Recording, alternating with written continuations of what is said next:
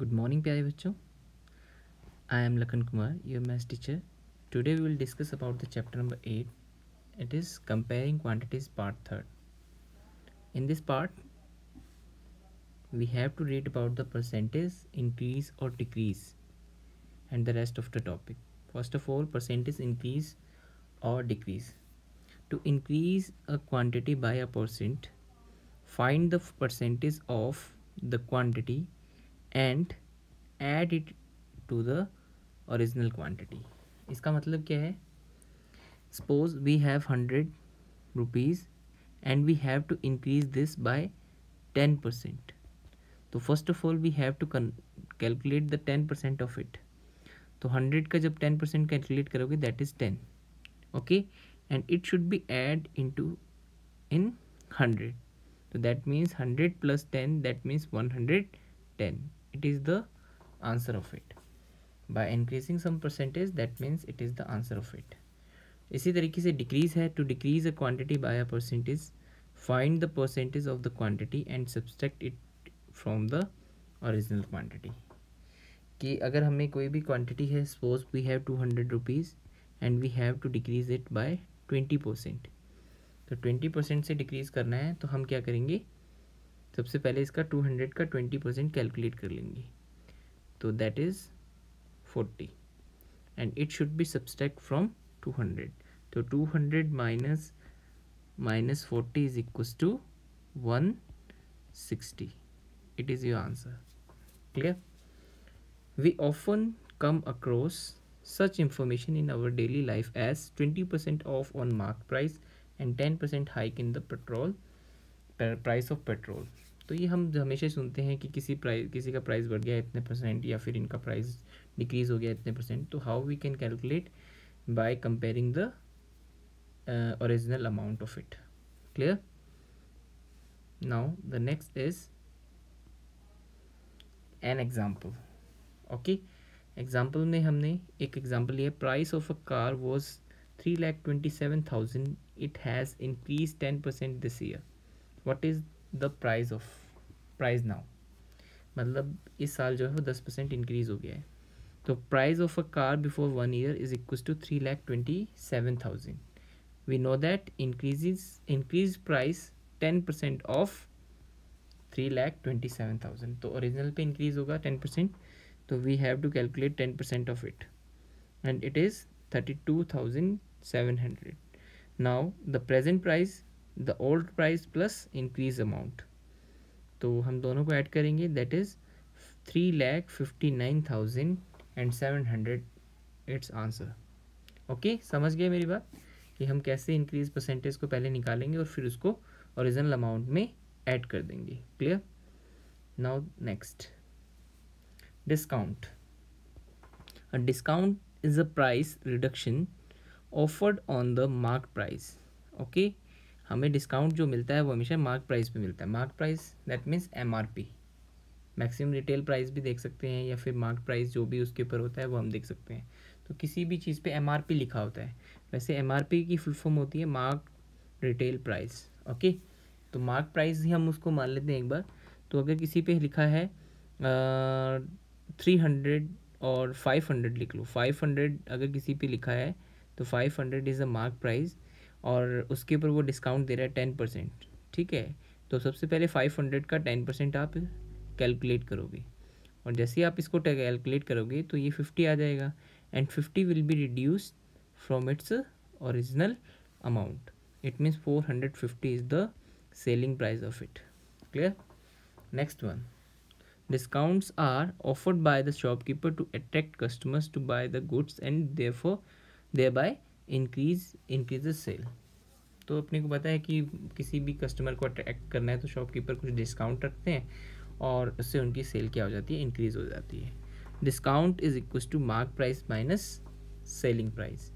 हम अगर किसी चीज़ का डिस्काउंट निकालना चाहते हैं तो जैसे इसी केस में ले लो, अगर हमें मार्क प्राइस दिया होता 500 और आपको बोल दिया कि मैं आपको, शॉपकीपर बोल रहा है कि इसका मार्क प्राइस 500 है, मैं आपको 450 में दे दूंगा इसको.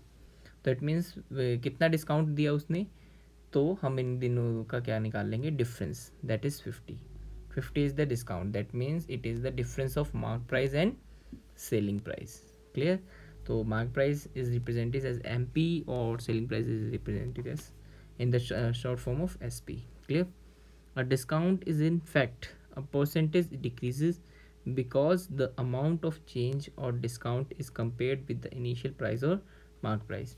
सबसे पहली बात तो डिस्काउंट जो होता है वो परसेंटेज डिक्रीज होता है, क्योंकि डिस्काउंट मतलब कुछ कम होना, तो परसेंटेज डिक्रीज होता है. और हम इसको कैसे निकालते हैं, कंपेयर करके किससे, मार्क प्राइस से. तो ये दो चीज़ें ध्यान रखना, डिस्काउंट हमेशा माइनस होगा और ये हमें किससे मिलेगा, मार्क प्राइस से कंपेयर करके, मार्क प्राइस से कंपेयर करके. Okay. Next one, discount percentage. जैसे हम डिस्काउंट निकालते हैं वैसे हम डिस्काउंट परसेंटेज निकाल सकते हैं. तो लेटर हमने पढ़ा था रेशियो की जो है वो रिलेटिव होता है एक्सप्रेशन, आपको पता है ये दो क्वांटिटीज़ को कंपेयर करते हैं तो वो रेशियो होता है. इसी तरीके से इसका परसेंटेज निकालना है तो multiply with 100. Okay, multiply with 100 तो परसेंटेज आ जाएगा.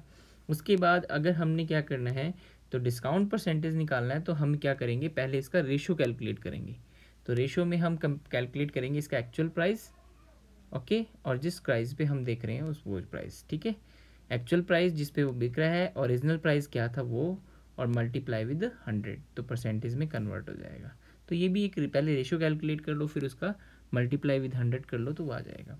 ए change in quantity can be positive which means N increases. अगर किसी क्वांटिटी में चेंज पॉजिटिव है तो इसका मतलब वो इंक्रीज हो रही है, और नेगेटिव है तो it means which means a decrease. Okay, such a change can be measured by the increase percent और अ डिक्रीज परसेंट. हम इसी तरीके से निकालते हैं कि इंक्रीज परसेंट और डिक्रीज परसेंट क्या है. Next one, formula with the discount given. अगर कहीं पर डिस्काउंट दिया हुआ है तो हमें कौन कौन सा फॉर्मूला यूज़ करना है वो देख लेते हैं. ओके, तो ये देख लो. सबसे पहले हमने अगर रेट निकालना, rate of discount, that means rate of discount का मतलब होता है कितने परसेंट हमें मिला, 10%, 5%, वो हमें देखना है. तो मैंने बताया था कंपेयर करना है. तो सबसे पहले हमें कितना डिस्काउंट मिला, देखो जैसे पीछे वाले केस में ले लो, 500 उसका मार्क प्राइस है और 450 उसका सेलिंग प्राइस है. क्लियर. तो उसको डिस्काउंट कितना मिला, 50 रुपीज़ माइनस करके. तो अगर हमें इसको परसेंटेज निकालना है तो इसको कंपेयर करना पड़ेगा किससे, मार्क प्राइस से. तो 50 is the discount divide by mark price and multiply with 100. Okay, तो यहाँ पर क्या हो जाएगा, 50 upon mark price 500 and multiply with 100. तो आप इसको कैलकुलेट कर सकते हो. तो 5 1 जा एंड 0, तो 10% ही हमने माना था वहाँ, तो 10% is the answer of it.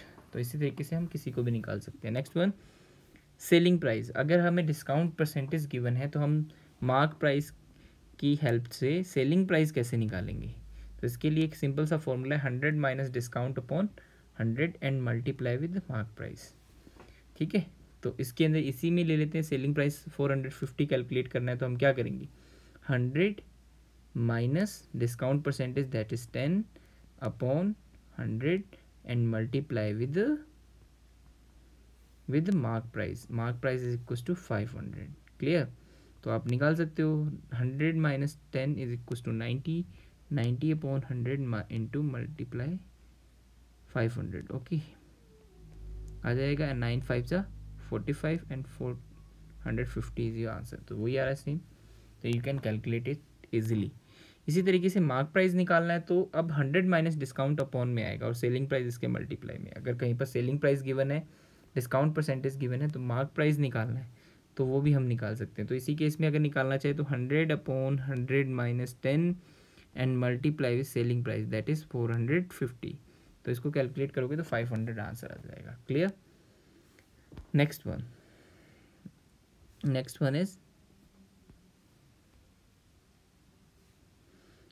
is this, sales tax, weight, profit and loss. Sales tax क्या होता है, जो गवर्नमेंट जो है वो किसी भी सेल पर चार्ज करती है. तो देख लो, sales tax is charge by the government on the selling price of an item. मतलब किसी भी शॉपकीपर या किसी भी बिजनेसमैन ने कोई चीज़ अगर सेल की है, ठीक है, तो वो उसके ऊपर कुछ ना कुछ चार्ज कर दी है, तो वो सेलिंग प्राइस पे चार्ज करेगी शॉपकीपर के अकॉर्डिंग कितने में सेल हुई. तो वो हमारे पास क्या हो जाएगा, सेल्स टैक्स हो जाएगा. अब उसको न्यू फॉर्म में हम बोलते हैं सेल्स टैक्स में has been replaced by a new tax called value added tax that is called wait. अब इसको नया नाम दे दिया गया है value added tax, that is wait. Clear. तो वेट हमारे पास क्या है कि जो भी सेलिंग प्राइस है उसके ऊपर कितना टैक्स एक्स्ट्रा पे करना पड़ रहा है, वो चीज़ वो गवर्नमेंट को पे करते हैं ना, जो एक्स्ट्रा अमाउंट होता है। Next one, profit and loss depends on cost price. अब प्रॉफिट और लॉस की बात कर रहे हैं तो देखो इसका मतलब मैं समझाता हूँ सिंपली। मान लो आपने एक घर पे एक सिंपल सी कोई भी चीज़ है वो प्रिपेयर की, ठीक है। तो इसके लिए हम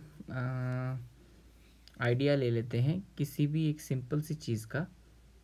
तो इसके अंदर हम मान लेते हैं कि हमने कॉटन से क्या किया, कॉटन बॉल्स बनाई, कॉटन से कॉटन बॉल्स बनाई जो कि हम पूजा वगैरह में काम में लेते हैं, वर्शिप वगैरह में काम में लेते हैं, जिनको हम बत्तियाँ बोलते हैं, जोत बोलते हैं जिम, ठीक है। तो वो चीज़ हमने बनाई। तो जो हम मार्केट से कॉटन ख़रीद कर लाएंगे तो कुछ ना कुछ रुपीज़ में ख़रीद के लाएंगे। सपोज़ करो हमने 100 रुपीज़ की कॉटन खरीदी, क्लियर। और उससे हमने कुछ ना कुछ क्या बना ली, कॉटन बॉल्स या जोत बना ली, और वो हमने मार्केट में सेल कर दी। तो कॉस्ट प्राइस आप ही तक आपका कितना है, 100 रुपीज़ है ना।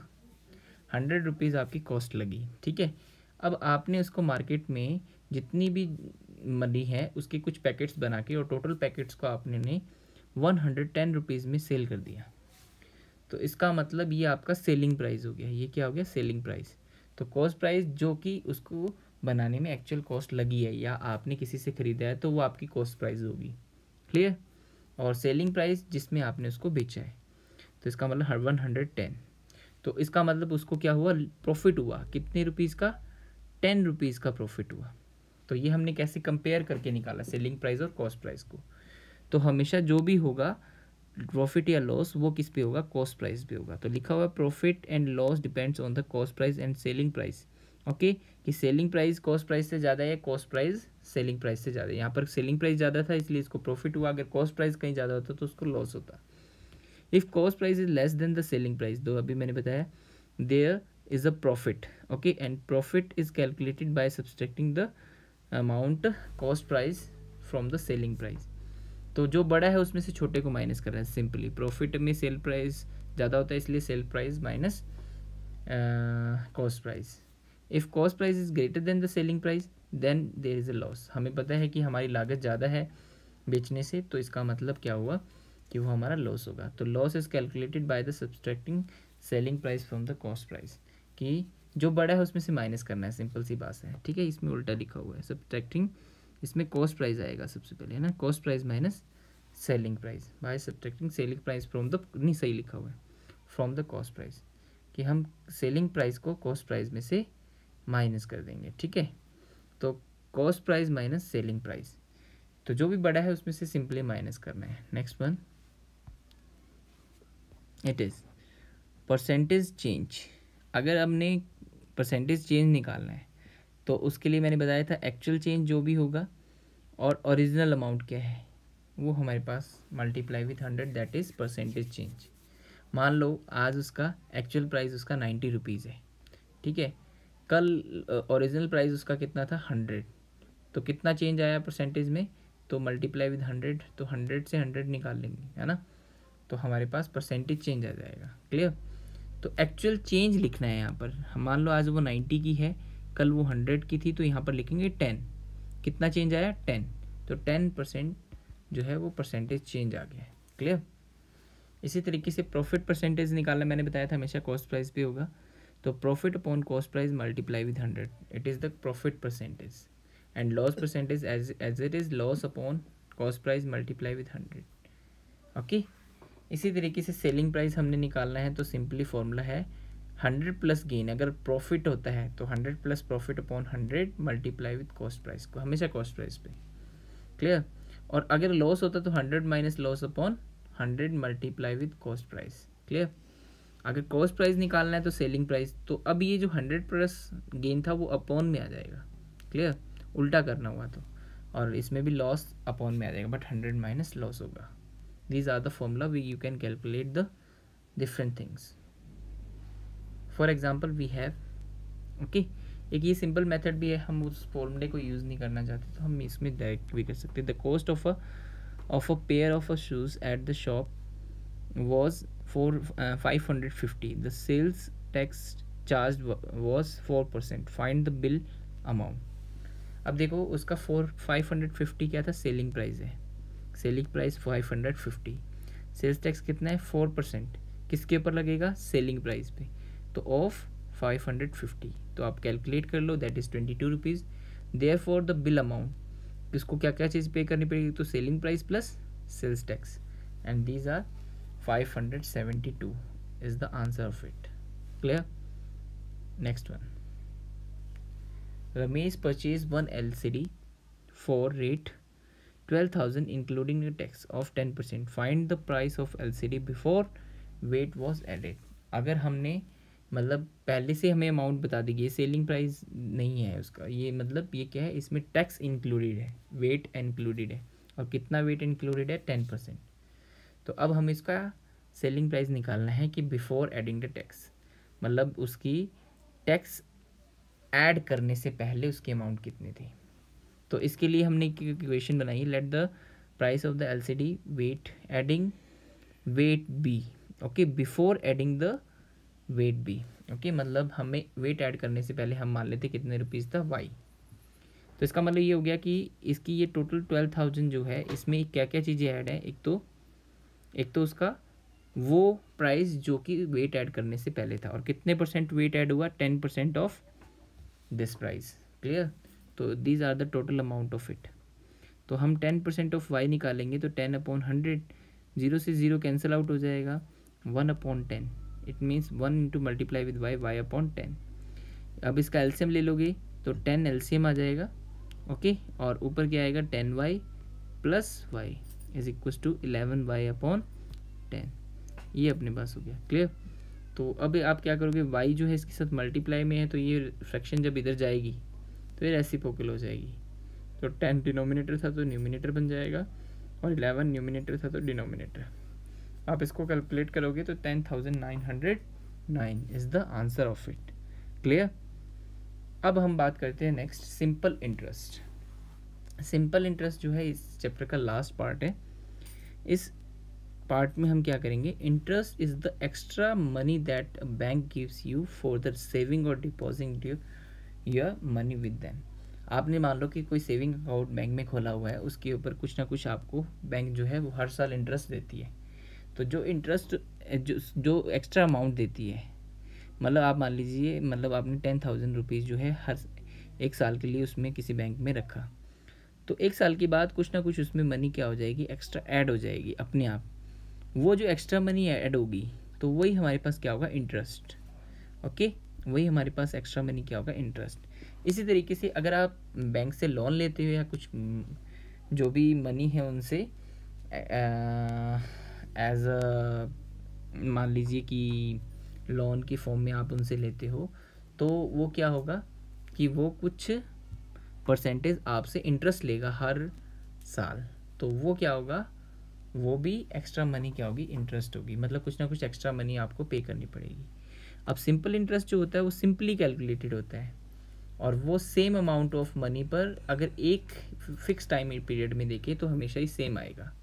मतलब मान लीजिए 10,000 रुपीज़ आपने लोन लिया और 10% की रेट से आपको बैंक ने आपको लोन दे दिया, ओके, तो हर जो साल होगा उसका 10% उसके ऊपर क्या लगेगा, आपका एक्स्ट्रा अमाउंट आपको पे करना पड़ेगा। तो जो 10% आप इसका निकालोगे तो अप्रोक्स 1,000 रुपीज़ आ जाएगा, तो 1,000 रुपीज़ एक्स्ट्रा आपको क्या करना पड़ेगा, इसका पे करना पड़ेगा 10,000 पे। क्लियर? तो इसी तरीके से हम क्या करेंगे, इसको कैलकुलेट कर देंगे। तो ये एक्स्ट्रा अमाउंट आपको कैलकुलेट करना आना चाहिए। तो इसमें 3 चीज़ों का रोल है, एक तो अमाउंट जो आपने इंटरेस्ट के लिए मतलब दी, और कितने रेट पर दी और कितने टाइम के लिए दी, हर साल आपको इतना इंटरेस्ट देना है तो कितने टाइम के लिए दी, तो टोटल अमाउंट आप निकाल सकते हो। क्लियर?